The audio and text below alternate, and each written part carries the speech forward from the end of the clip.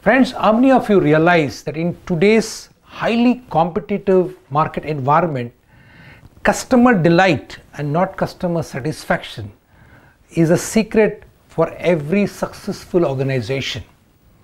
Because in today's environment, customer satisfaction is graded as granted and it is by default.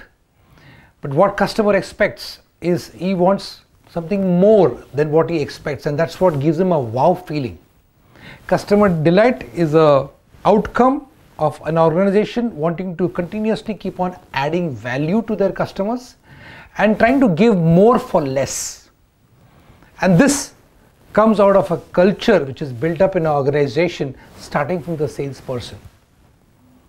And unless and until an organization works on this particular aspect, in today's competitive environment, they may not be able to really develop a sustainable and a profitable organization for long.